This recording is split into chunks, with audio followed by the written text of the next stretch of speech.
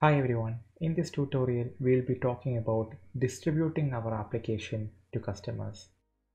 We'll be creating a distribution package for our widget app that we have created, and we will see how we can do that.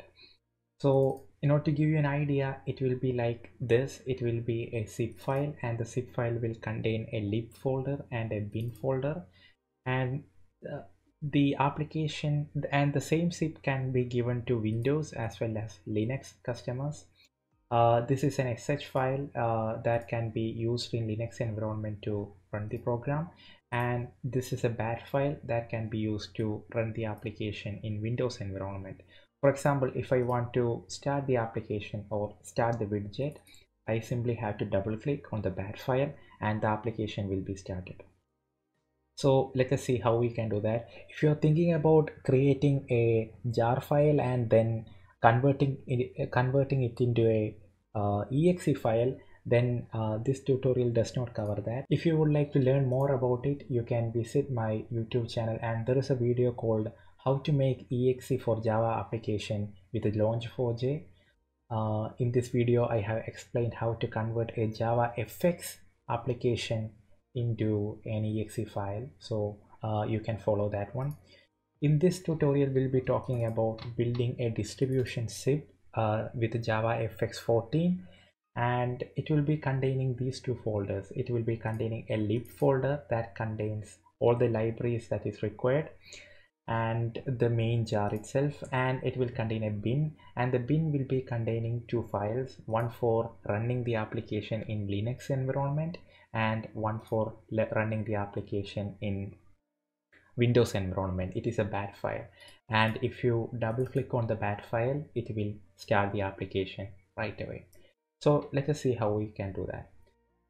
In order to build that, I am going to open the project. Let me close the unnecessary windows and go back to the build.gradle section.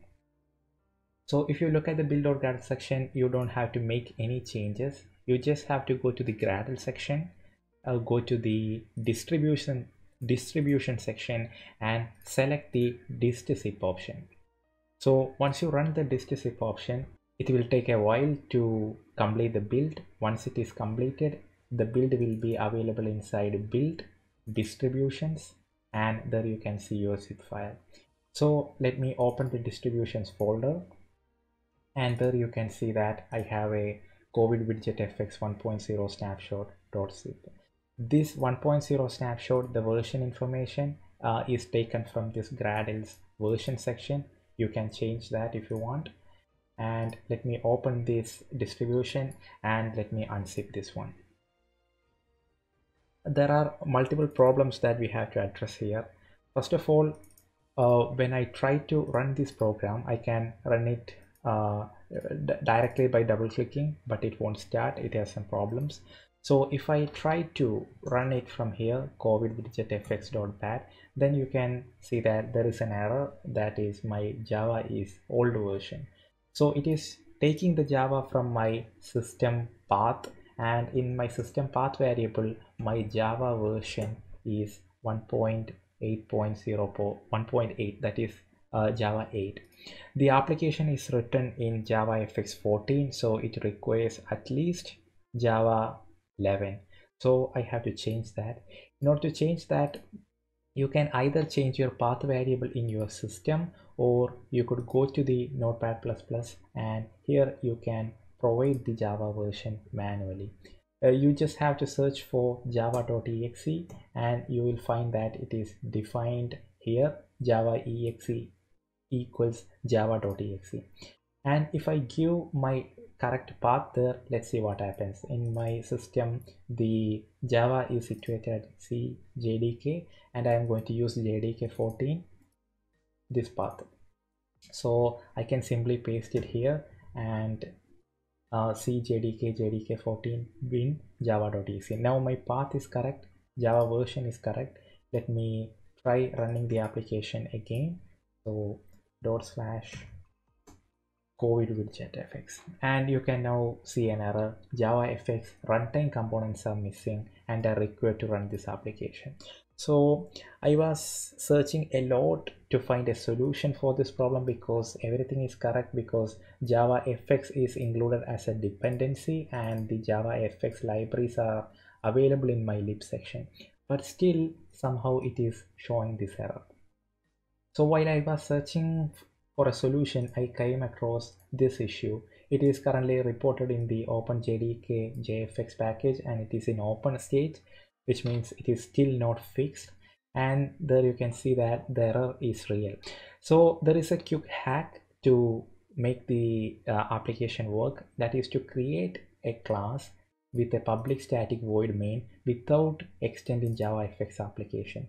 So the idea is to create a new main class and call the JavaFX class from that main class. So let's see how we can do that.